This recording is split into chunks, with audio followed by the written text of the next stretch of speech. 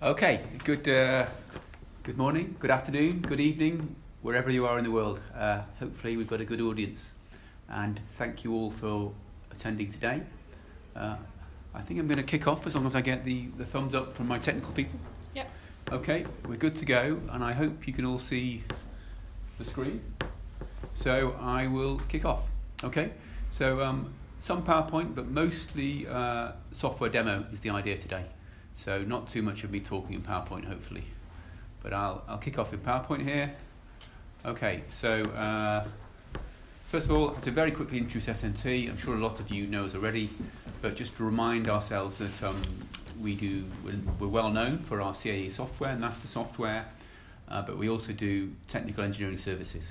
So I've worked in both divisions, and I'm sharing with you today my experiences in project work, NVH work, as well as the software. Okay, so there's a quick introduction to myself. There's my face, so you know, if you've not met me, what I look like. A kind bio written by somebody, just to say that it's been nearly 20 years this summer, modelling and analysing gearboxes. Very often NVH has been a problem for a long time. A lot of history, but where we are now, I'm very proud of what we've got at SMT, a beautiful CAE tool in MASTA, hopefully matching the new challenges. So NVH, in fact, the challenges have increased with the EV and HEV technologies becoming very current today. So just for today, relatively informally, I'm going to demonstrate the workflow using software of how we troubleshoot gear wine issues. The same workflow could be used in a modified way if you're in concept design or detailed design. You don't have any test data, you don't necessarily have a problem. I think you'd use a similar approach, but you would be wanting to compare to benchmark results for simulation, because you wouldn't have any test data. Okay, so I'm just going to open or bring up the MASTA model.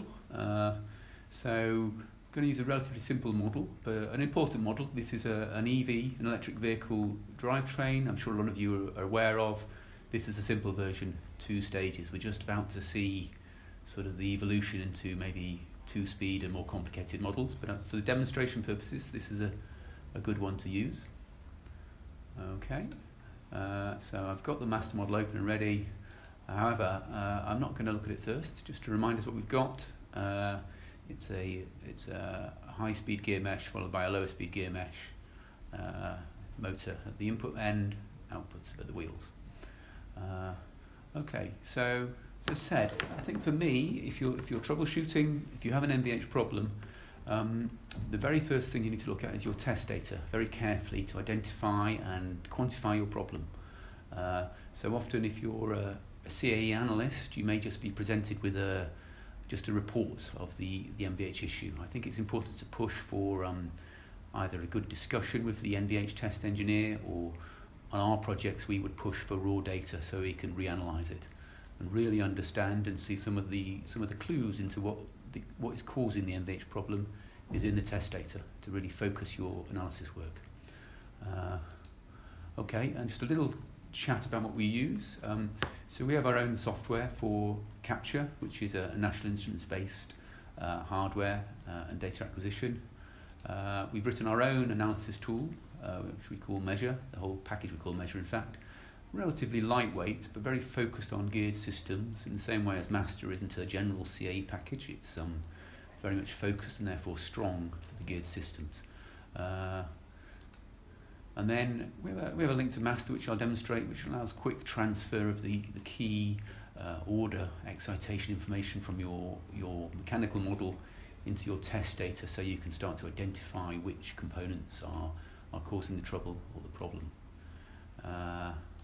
And it's preparatory, so we can do any further developments we need. For example, as we go into the hybrid driving, the order analysis isn't going to be a straight line. We've got 2 different varying input speeds, quite complex to analyse. If we've got it in our own software, we're in control. This slide is slightly ambitious or ahead of the game from our marketing people. The data interchange is good from MASTA into Measure, as I'll show you. We're still sort of thinking about whether to bring test data from Measure or any other system back into MASTA. I think that would be in future plans, and that would allow very quick check of test versus simulation in MASTA itself, if you could bring in, for example, accelerometer data. But that's for the future, not today. Okay, so I'm going to open some test data to have a quick look at. So this is our measure software. So this is actually this is a road test on a Nissan Leaf. So I have to be very careful never to share or show publicly confidential data from projects. But this is our own testing of a Leaf, so I can show you this. There's no confidentiality issues. As a consequence, it's not so interesting. It doesn't have a problem, but it's also interesting as a benchmark example. So what you can see here is the microsome, the pressure, which isn't very interesting yet, just versus time. Have a little look at the speed signal. Okay, we won't look at the speed signal. I can. Right, I can't show you this bit of the speed signal because it slightly interferes with the recording software, but we're okay to carry on. So yes, this is just pressure, so clearly it would be better to look at this on a dB scale, which you'll all then recognise. So a classic waterfall plot, and as I said, it's useful to be able to interrogate this yourself and not just rely on somebody else's report.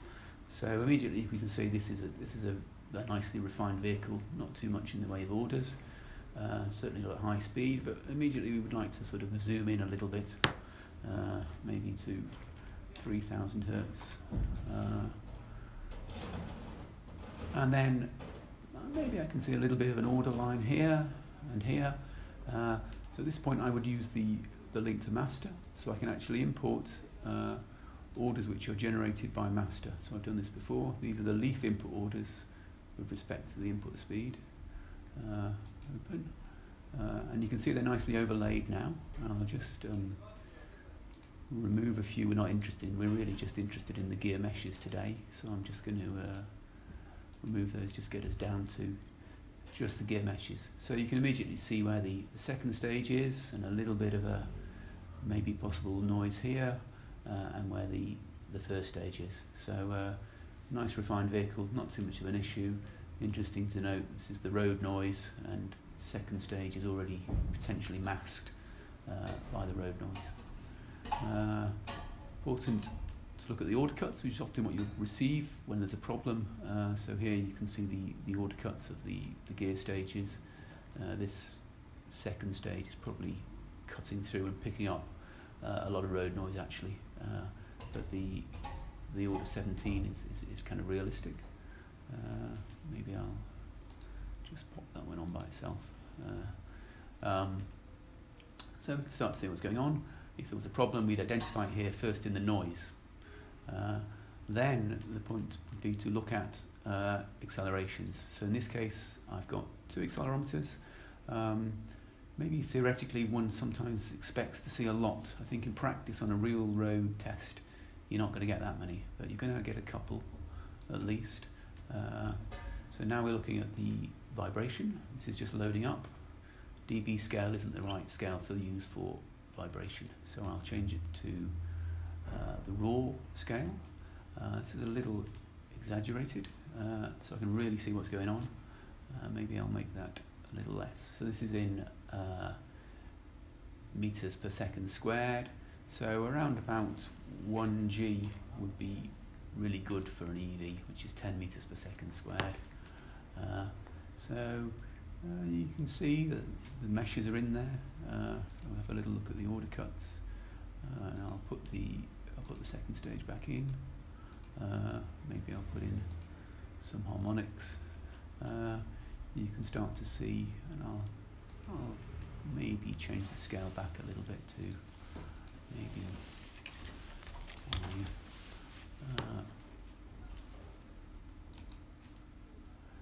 5. So you can start to see the vibration in the gear meshes, and as an order cut, I'll just chart settings. I don't think we need to see the total. You can start to see what's going on with the various orders and how much vibration we've got. So just what I wanted to give you a very brief overview is a good idea to have a good stare at your test data, and often just one waterfall plot isn't enough. Maybe to finish off, I'll kind of show you something a little bit more dramatic.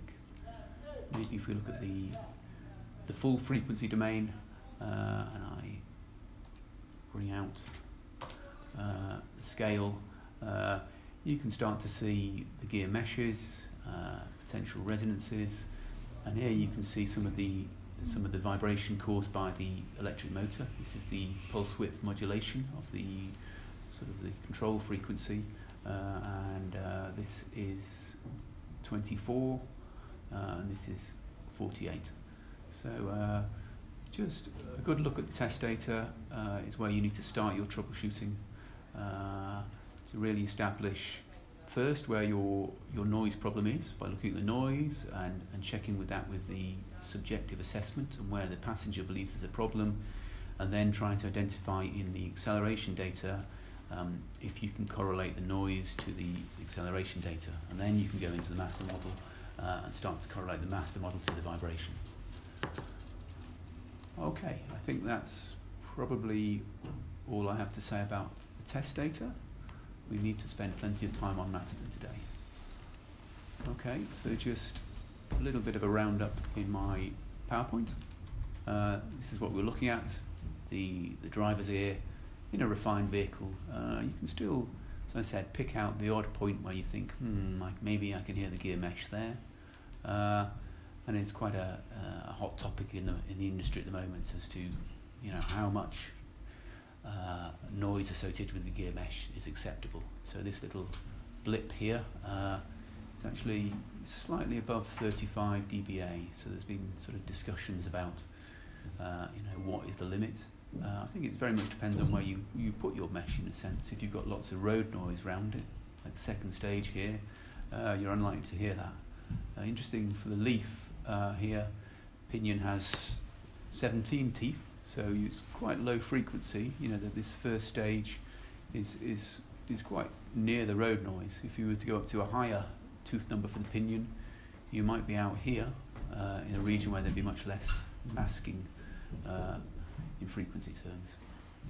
Okay, just thought I'd throw in another example with a very significant noise, because that leaf wasn't very interesting. Just to show that you really can see this is noise, this is decibels. This is actually a bus application. You really can see the gear orders sort of standing out here, and I can see a little bit of a resonance here, which is where I would then want to focus my analysis work. Even more extreme, this is from a test rig. You can see some very, very clear resonances here. Whenever the meshes hit the resonance, actually this rig sounded horrible at that point. Okay, so that's probably as much as I should do on test data. So now I'm going to get into the bulk of today's presentation or demonstration, which is a MASTA demo. There's an awful lot of functionality in MASTA, so I'm just going to try and pull out those features and those functionalities which are most relevant to NVH, and in that process give you a sort of workflow as to how you use MASTA to address these NVH issues and gear wine in particular. Okay, so I think I'm supposed to open the MASTA model again now. Okay, so here it is. We're back here in MASTA. So if I was addressing an NVH problem, how would I start work? Okay, so the first thing I would look at is I would review the design. This may have been built by somebody, a bearing analyst or a gear analyst, for looking at durability. So I need to be careful as I move into the NVH analysis that I update my model to be the best fidelity and accuracy for NVH. So I'll just pull out a couple of quick points. I think we need to see the whole design.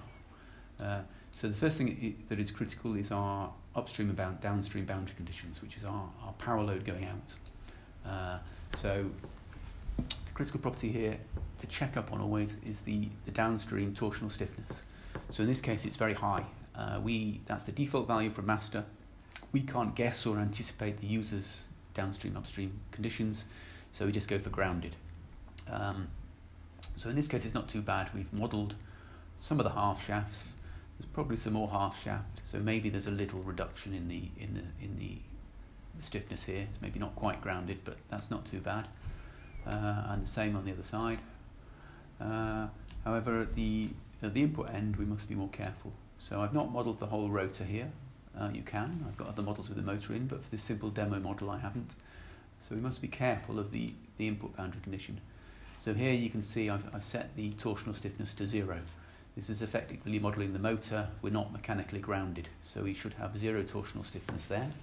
I could add some polar inertia on the power load, or I find to make things easier, I've just put the polar inertia corresponding to the rotor, which is very significant, as an input here as a mass disc, as a 0.68. So I think I kind of would emphasise that inertia there is quite critical for these EV applications. So you need to make sure you've got a fairly accurate representation of the rotor inertia. That will affect the whole drivetrain dynamics from then on in. Okay, so that's the first thing I checked design-wise. Next, the sort of fidelity of the model. You can see here we've modelled the gear blank, which could be quite thin, using FE. And I'll show us throughout this presentation that can be important. That can have a very significant effect on the dynamics. So to look at that in a little bit more detail, I can skip to the imported FE functionality. You can actually see in this model I've got this is the model setup. This is the gear blank. I've got a 10mm blank, I've got a 15mm blank, and I've got a 30mm blank. So we can do a little bit of a sort of study just in this model of different blank designs. And then whilst we're here for dynamics, it's always a good idea to have a little look at the fundamental modals. So this automatically calculates the mode shapes of this component in isolation at this point, just as a component, so ungrounded. So if you have a look here, the first 6 modes will be more or less 0 frequency, give or take the numerics, and then mode 7 will be what we're interested in. So if I view this, it's quite dramatic in fact. So this is the first mode of vibration of the blank, and it's a classic mode which has been identified for some time. Some people call it a potato chip mode. So we'll bear that in mind. That's important for the future. And it's around about 5.6, 5.7. There's 2 of these, in fact, kilohertz, and then the further up to 10 kilohertz, which is probably not so relevant. Of course, if we have a thicker blank, and I look at that mode again, same mode is still present, but now we're up to 11 kilohertz, and hopefully that's kind of way out of our operating range. So, giving you a little bit of an overview of the importance of modelling your FE carefully. We have a casing model in here, which is important as well. Okay, so I'm just going to go back to the design mode. I think we've shown most of what we need to show there. So the next step would be to look at the probably I'll have a quick look at the load cases. It's interesting, just on the main inputs. So I've made we can have all sorts of load cases. I've looked at 100% load here. EV often 100% load is important. You must remember, of course, to do regenerating load on the coast flank.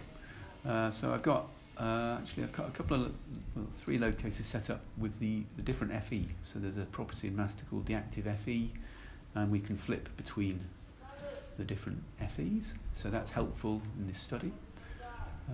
Quick check of the bearing inputs I wanted to bring up now. This model, the actual shafts are quite a short span. So it's important to note that if you've got any error, and you will have some sort of error in your the location of your bearings in the casing, which is probably 2 halves, you should be careful about that. So you can actually input those as load cases, or you could do a parametric study to have a look at the effect of those errors on your analysis. And I'll mention that again later, but I'll just bring it up now that it's important to note that. Okay, so that's the load cases. Next we'll go on to the power flow. It's already been run, but I'll run it again just so you make sure that I'm being honest and you can see the proper speed at which it runs. So this is a power flow, quite simple, input to output. So I just wanted to bring out here that little link to measure for starters. So top level reports, we can look at this critical report, which is for NVH anyway, is the component passing orders. So you can see this is with respect to the input power load at a speed of 3,500. The first gear set, 26 teeth, which will mean its first order with respect to the input is 26. And you can notice already that the tooth passing frequency is 1.5 kilohertz. This model, I think, is representative of something which operates up to 13,000 RPM. So you can imagine that this first harmonic, the tooth passing order of the first gear mesh, is 4.5, 5, getting close to those gear blanks already. So it was important we got those blanks in there. The second gear set, as we saw in the test data, is always lower speed, 25 teeth, but its speed is scaled down from the input, so its order in effect is 11. And we do give all the bearings as well. And then there's a little button here, export XML to measure, which is what I used earlier to bring the orders into the measure, into the test data. Fairly simple in this example. You could hand count these orders, no problem, obviously. If the example is more complex, it's kind of nice and helpful to have that little export. Okay, so our workflow is we've had a look at the power flows, we've had a look at, got an idea of the orders and the frequencies. So next of all, we would look at the static analysis. No, I wouldn't actually. Yeah, I would, I think. Static analysis. It doesn't matter what order we do these two next tasks in. So I'd look at the static analysis, which is system deflection. So again, I will run this. So quite a simple model, but we've got some housing and FE, still pretty quick with our technology. So first thing to look at in here is this is the whole model. Maybe I want to just look at the internals to keep things a little clearer. Just the first thing to check is how the whole system deflects, which has probably been done a little bit early in the design. But I'll just have a little look here. So really, this has got quite high helix angles, quite high axial loads.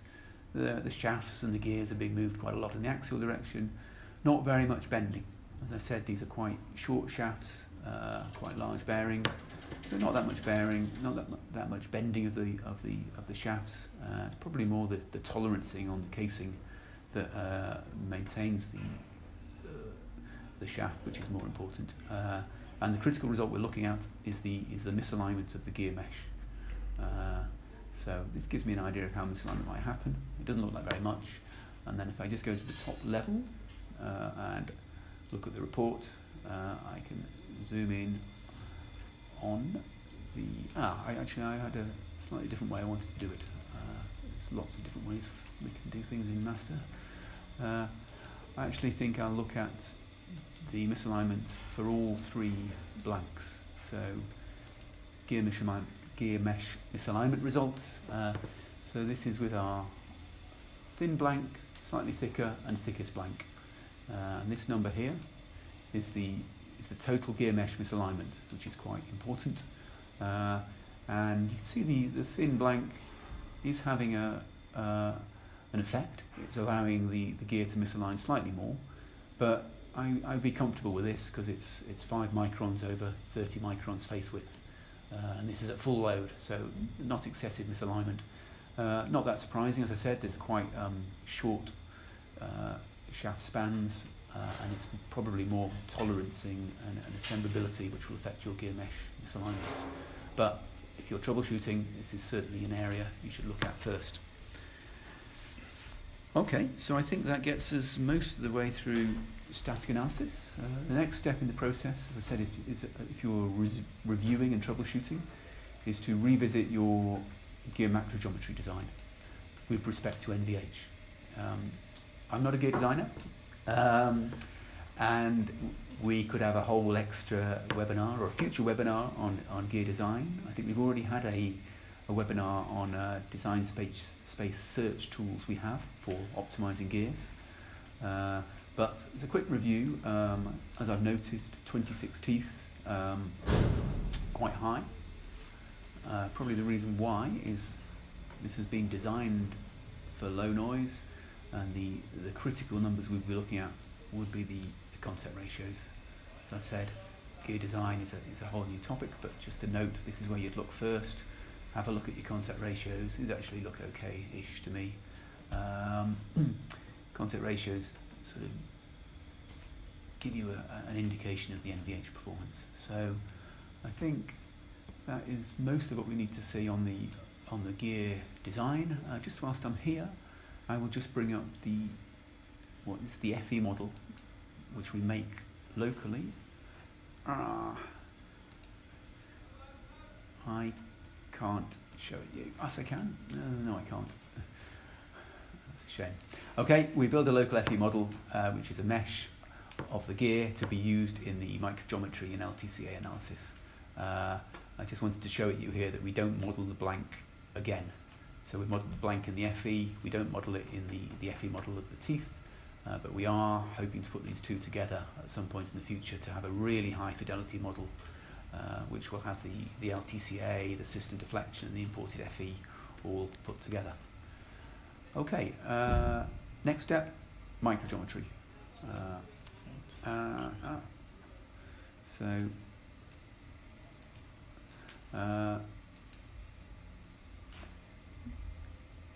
As I said, we have a couple of different calculations, a basic and advanced. Advanced uses a full FE mesh to model the deflection of the teeth. It's pretty quick on a modern computer, and because our software guys have worked very hard at it. So I'll just, that's what I will use, the advanced LTCA.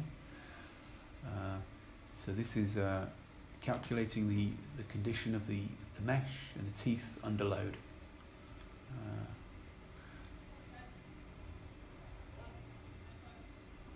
Okay, as I said, not too long. LTCA results. What should we look first? I'll look at the maybe look at the 3D just to remind us what's going on here. We're looking at how the load distribution changes as we go through the meshing cycle. So as we probably all know, different numbers of teeth are in contact, jumping from 4 to 3, I think.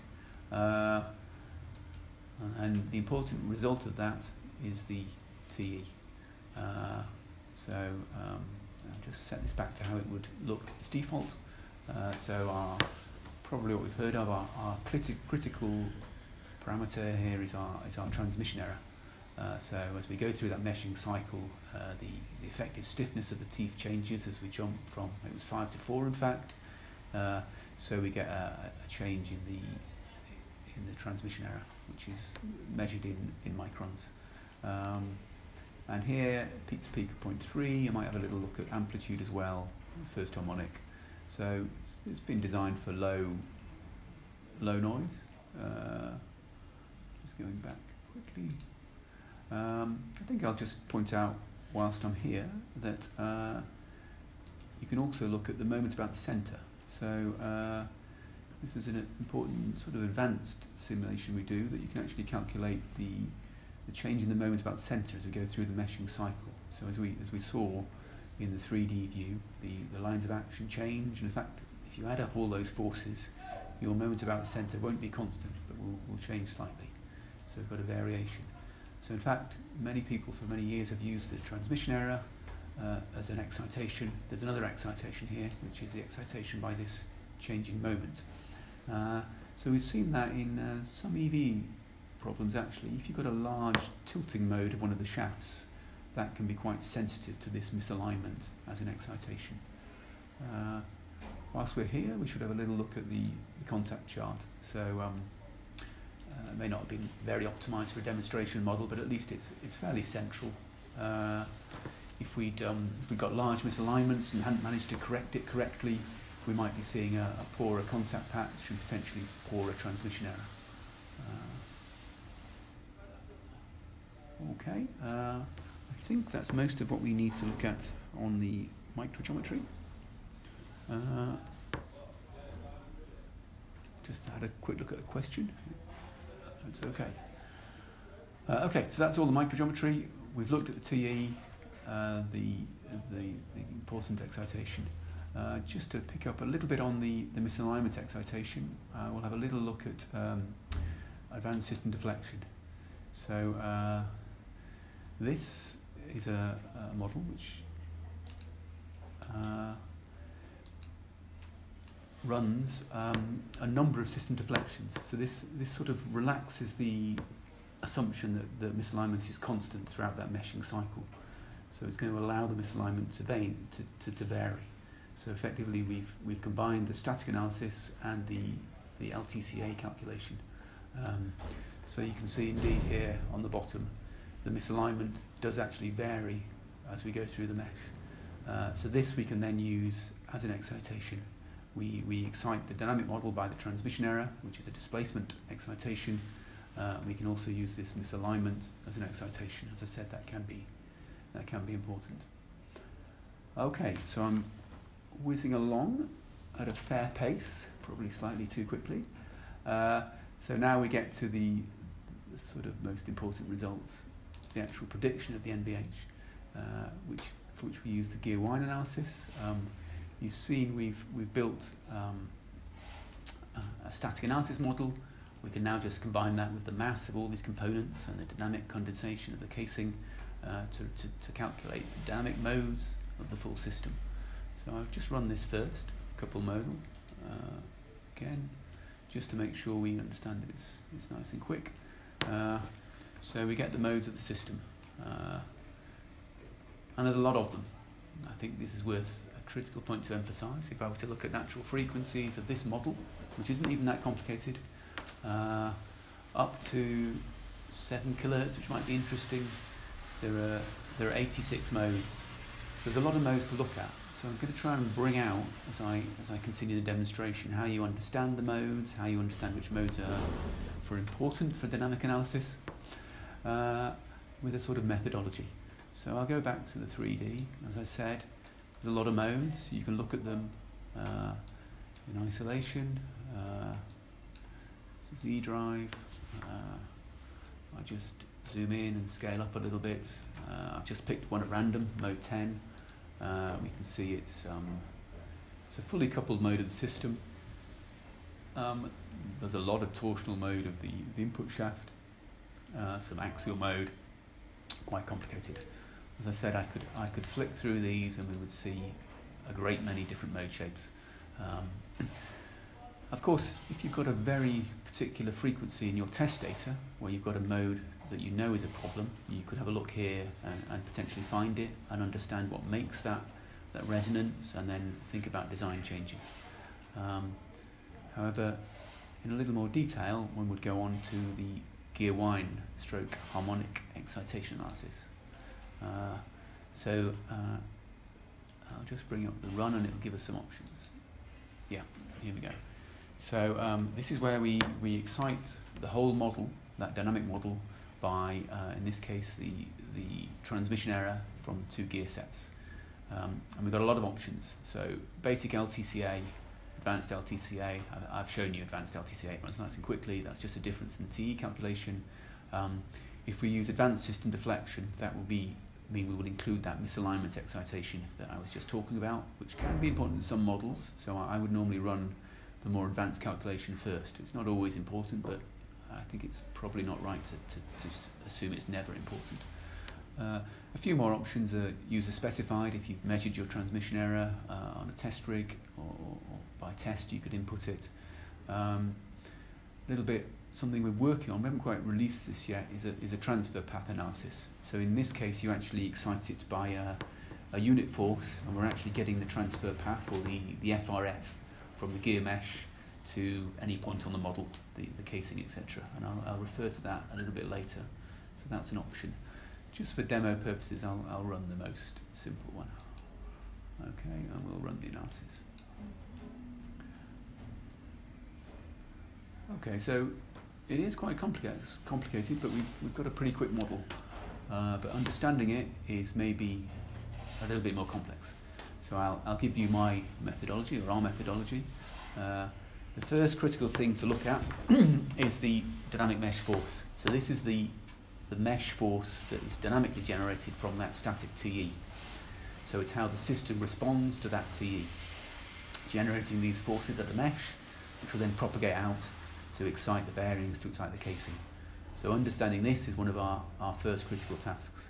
And this example, you can see there's a peak in the mesh force at around about 4.4 kilohertz. I could quickly remove the log scale and it would be even clearer. I've got a bit of a peak here. I would say MASTA runs pretty quickly. You could just move on straight to casing acceleration at this point, but you'd be almost using it as a black box calculation. I think it's better to understand the mechanism of what's going on, and that will allow you to have a better idea of how to tune the model, how to make design changes. So, as I said, a high mesh force at 4.4, well, why? We need to understand why. So if I flick back to the log scale, we can see what are called the compliances a little more carefully here. So we excite the model, and this is a relatively standard methodology, using the static transmission error as a displacement excitation. And to do that, we break the model into two halves. We call it the uncoupled model. So we have a pinion side and a wheel side, and we calculate the dynamic compliance of each side independently. You can see it here. And then we add these two compliances together, and that allows us to generate the mesh force. So you can see here where we get the peak is where the compliances have crossed. They're about equal, and critically they're 180 degrees out of phase. So they're going to more or less cancel. That means we've got a very uncompliant system, and we're trying to squeeze in that transmission error. So that generates a high mesh force. So that is the first thing to take away. That's how the mesh force is generated. Then we have to understand the compliance. So it's all done here for you. Understanding the compliance and where it crosses, and if you want to tune this, you need to understand the peaks. And in fact, as I said, you've got a lot of modes, but there aren't so many which actually generate the peaks. So in this model, there aren't so many which there are only a small number actually which control the critical dynamics. So we're getting well for time, so I'll just start to show you some of them. So as I said, around about 22, there's a big peak here on the pinion side. So to get to the uncoupled mode, this is with respect to the first gear set, we would click on the first gear set, and I would look at the 3D view, and I just need to remember what we're looking for, or I'll forget. 21 or 22. So if I go into the 3D view, and I look at mode 22, yes, so it's kind of becomes clear now. That was a real critical part controlling the pinion side compliance. And it is actually a torsional mode of the input shaft, which is what you might expect. So that's important. So if we flip back to the dynamic mesh forces, you can see that was the most compliant bit. It's actually controlled by the torsional stiffness of the pinion. So it's an area you could think about tuning and modifying. Obviously there's lots of other design constraints. That pinion is designed for strength from torsional loads and bending loads, but you understand there's an option there. Have a little look at here at mode 31.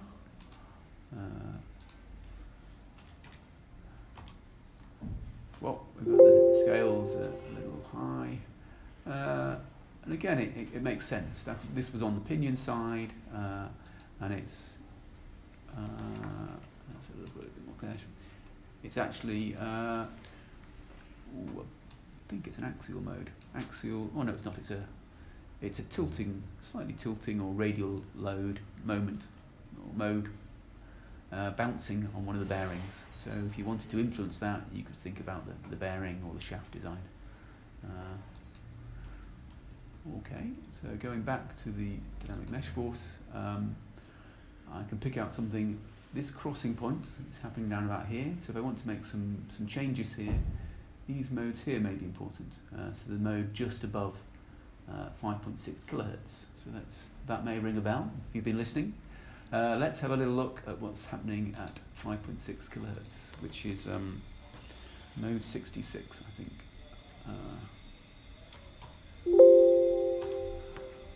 Oh gosh, there we go then.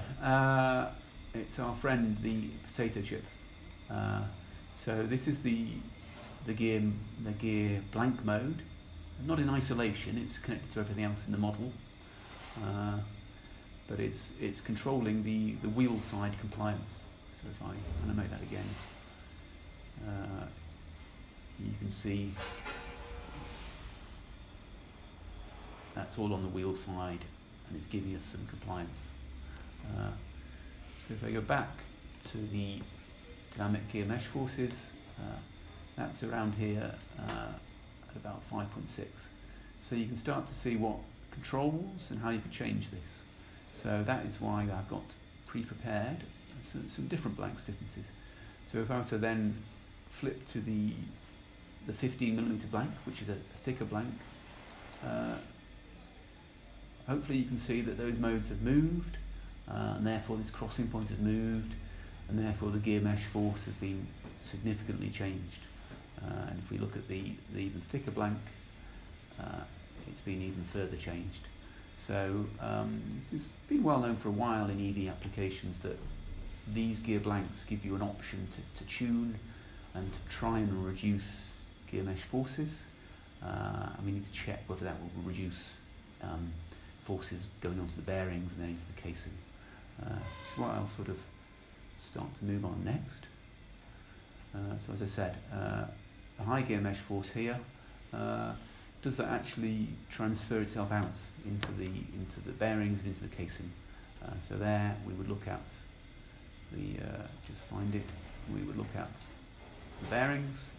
We could look at the dynamic response. So we generate a waterfall plot. I've set this up around about the right speed range. So as I said, we may go up to 14,000 RPM, and indeed that high force is coming out as a bearing load here. You can see it is got a lot of harmonics here, but if I just do one harmonic, that is the first stage mesh, and it's starting to generate load. That would generate velocity, similar magnitude, and acceleration. Slightly more detail, you can look at it as an order cut. So we're getting back towards where we started. It would be the order cut in the test data where we would like to sort of validate. This is for a bearing. In a bigger model, I would have a casing and accelerometer modes on the casing. I'll probably bring up a slightly bigger model towards the end. And of course, we can look at the different blanks. So I can flip to a different blank, and it's kind of radically changed. So that is quite a lot of software demo done really quickly. Obviously, I've got some questions. It's difficult to try and read what's going on. I may have to answer them afterwards. Can I see the curve T versus roll angle? I think you can. I think I'm going to park the questions and keep going for a little while. So quite a lot of demonstration there. I'll just pull back to the MASTA slides to make sure we've got it clear. It's a little quick in the demo, I've just tried to clarify it here. So we've built this little model. I've given it, shown you that we've got 3 different blank thicknesses, and then the modes. We get this classic potato chip mode, and it's in a paper way back in 1999. These were first identified, but they're becoming quite a hot topic for EVs at the moment. So good to see that MASTA is all synced up with that paper. A little bit more detail. I showed you that the different thicknesses give you different frequencies, and you can really play with these frequencies with the blank stiffness. partly tuning, but also for weight. People are really pushing for the thinner blanks. So actually, if you do a more careful study, you have to do a trade-off of the weight, which is good. The misalignment from the system deflection, if the blank's too thin, will reflect misalignment, which will have a bad effect. Obviously, we need to check stress. Don't make it too thin, we have stress trouble. And then we also need to tune those dynamics to get a good dynamic mesh force. Okay, so this is just making sure we got what we saw there. So those two little peaks actually were the gear web modes, and just it's very similar in the paper if you read it in detail, sort of ways in which it's presented actually, mesh compliance, very similar to MASTA. Okay, so just to finish off that study in a little bit more detail, it's quite complex and quite subtle, so I'll try and go slowly. You can see here what we aimed at to start with was to decrease the gear dynamic mesh force. So going from a no FE or a really rigid blank, you can actually choose some optimized blank thickness, which changes the compliance and then gives you a reduced gear mesh force. So you might think, well, that's great, my job's done. I've reduced it from 10 to 2. That's a huge improvement. But then you must carry on, and you must start to look at, in this case I've looked at the dynamic bearing force. You could go further and look at the casing accelerometer results. And actually, going from our original very thick design to what I thought was my optimal design, actually produces an increase in the dynamic force at the bearing, potentially an increase in the casing acceleration. So what's the explanation?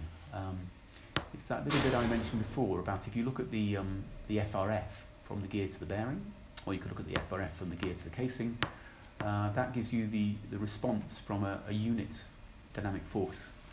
And you can see, although we've decreased the dynamic force, we've actually moved the peak into a region where the transfer path is less favourable. There's more amplification. So I've ended up with a worse dynamic bearing force. So that's an important thing to take away, that you can work on the gear mesh force, but you also need to look at the transmissibility. So by making design changes to the compliance, you might reduce the mesh force, but you're changing the whole dynamic system by making those design changes, which could change your transfer paths. It's probably worth noting that the very worst case scenario would be if you had a design where the gear mesh force had a peak and it corresponded with a peak in the transmissibility.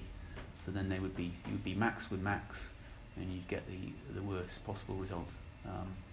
Optimization wise, you'd hope that if you spotted it, you could change that relatively easy. If you had two peaks coinciding, you just need to separate them with some small design changes. Okay, conclusions we'll come to later. I've gone a little bit too quickly, but I do have some questions, and I do have a slightly better model to build up. So I'm just going to read the questions, because some of you may all be asking the same questions. When will this recording be available online? That will be, I'm sure it will be available pretty quickly, a few days. And there's also a comment here saying somebody's waiting for a parametric study webinar. So I've got a note here I'm supposed to read out anyway. The next webinar will be parametric studies in MASTA and Runner by Dr. Rupesh Patel on Thursday the 31st of May. And I think you'll know how to sign up because you signed up to this one. I've got a detailed question about seeing transmission error versus roll angle. I may try if we have time. I'm sure we'll answer that via support pretty quickly afterwards. And hello, are you providing the slides after the presentation? I will check with our marketing people. There's nothing confidential in here. And I've got another question here. Can you explain a little bit more about gear to bearing FRS and how it affects the transfer path? Can you explain the compliance to gear mesh force again? What input power load stiffness would you have chosen if the rotor shaft is modelled? Okay, I'll try and answer some of those. It's a good thing I went quick, and there's lots of questions coming in. Okay, I'm going to answer one of them, which is what I planned to do anyway, which was bring up MASTA. So I'm just going to bring up a slightly larger model. I didn't want to use the demo. It's a little quicker than the smaller model. So one of the questions was what condition I would use here if I've modelled the rotor shaft. Going back to design mode,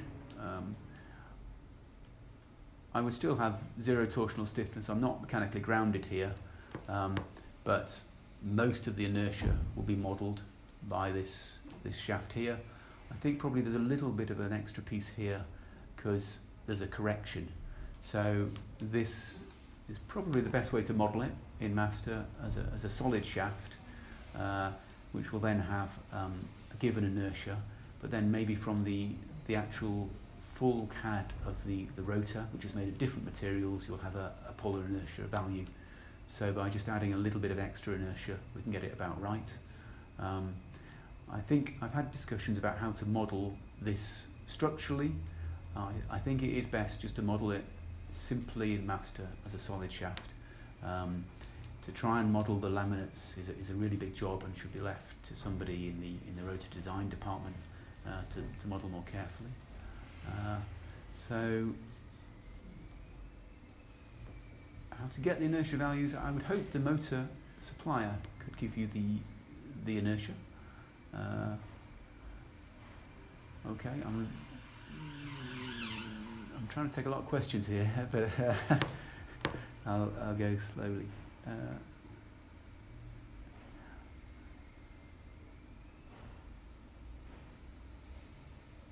How about the coupling between the housing modes and the gear shaft modes? That's a good question. So how about the coupling between the housing modes and the gear shaft modes? They would be all in the model. So if you found modes in the housing which were close to modes of the shafts, you could certainly move them and check what effect that had. You might think there might be some cooperation, and that would be a bad idea. So there's the sort of concepts of modal separation would apply there. Okay. What else do I have to say here? I opened this big model for another reason, but I'm reading too many questions. Okay, here we go. Yes, I should give a little correction. The demo model, we just modelled the blank in isolation. That's bad practice, I think. I think you should, for the FE for the blank, you should do it as one complete FE model for the whole shaft. Otherwise, you're starting to make a connection between that FE model and the shaft in MASTA, and an assumption. So it's best to model the whole shaft in FE.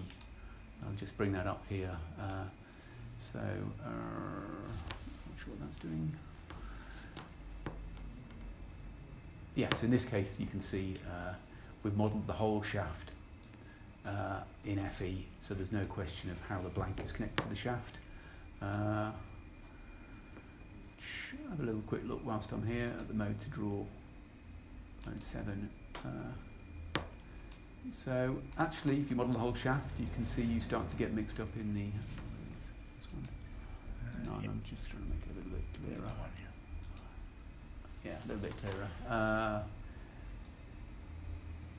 If you model the whole shaft, then you pick up the shaft bending modes as well as potentially that potato chip mode. So mode 7 looks more like a bending mode. Let's have a little look. Mode 8, probably also bending in a different direction. And then mode 9, there we are, and there we have the potato chip mode. So it's still there, but I think you should do a better job of it by modelling the whole shaft.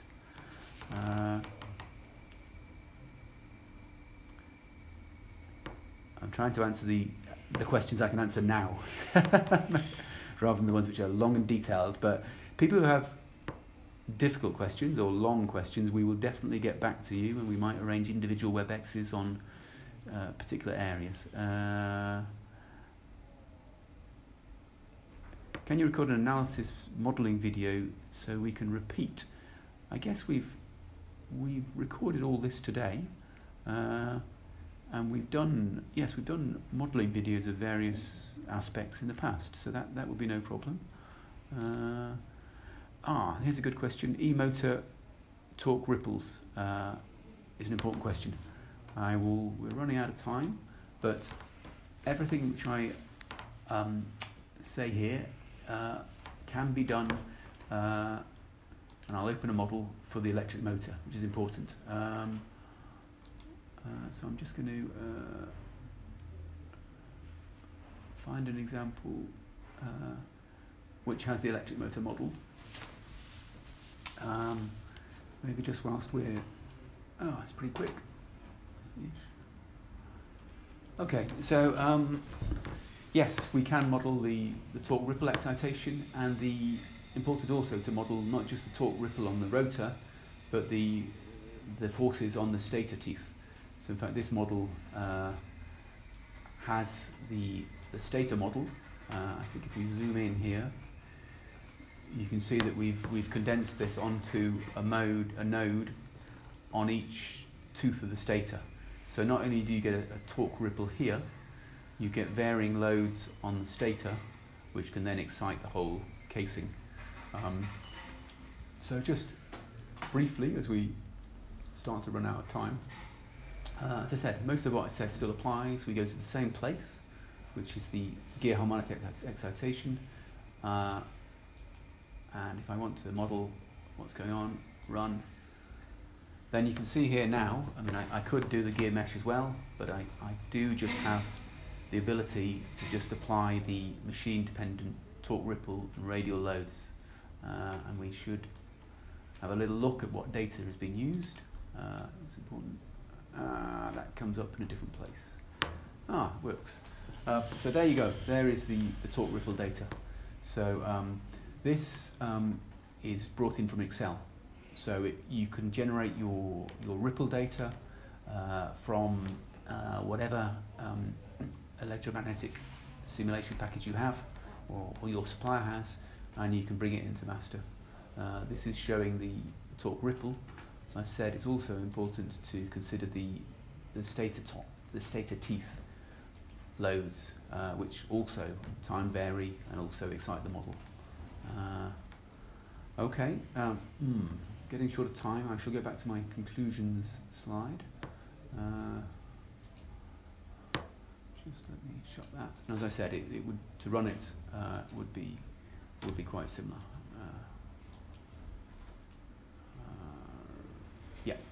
And we could look at the dynamic response at a bearing due to the torque ripple. Or the casing. A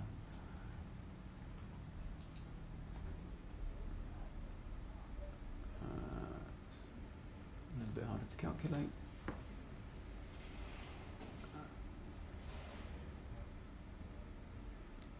So we get order cuts. So these are now excited by the torque ripple. Hopefully that answers that question.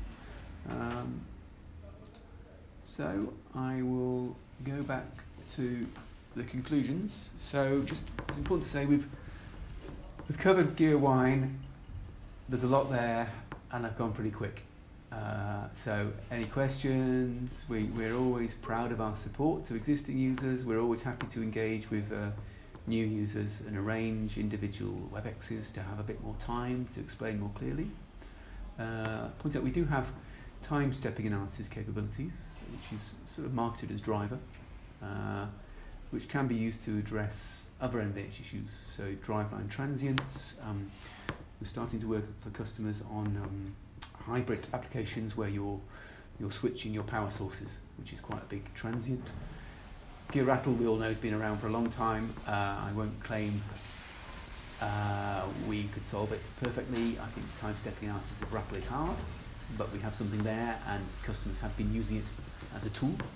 An interesting point is non-linear analysis of gear wine.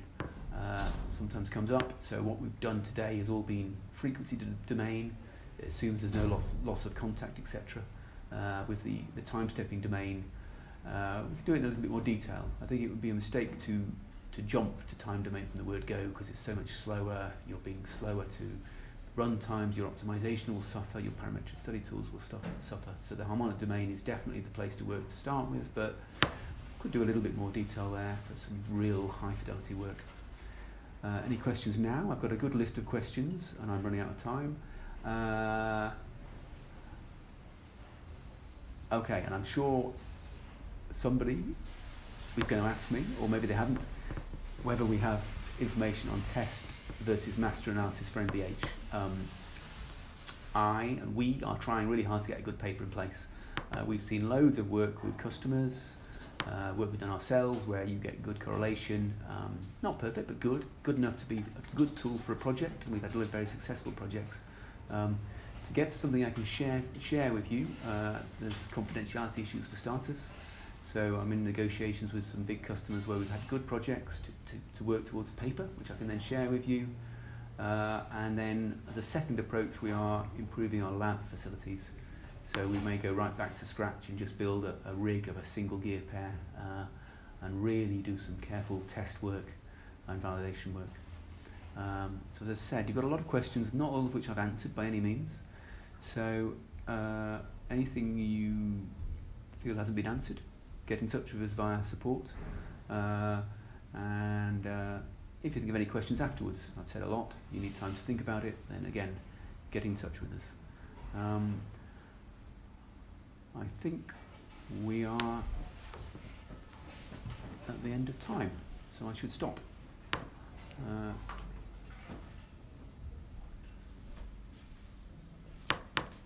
Thank you very much for your time, everybody, and good afternoon.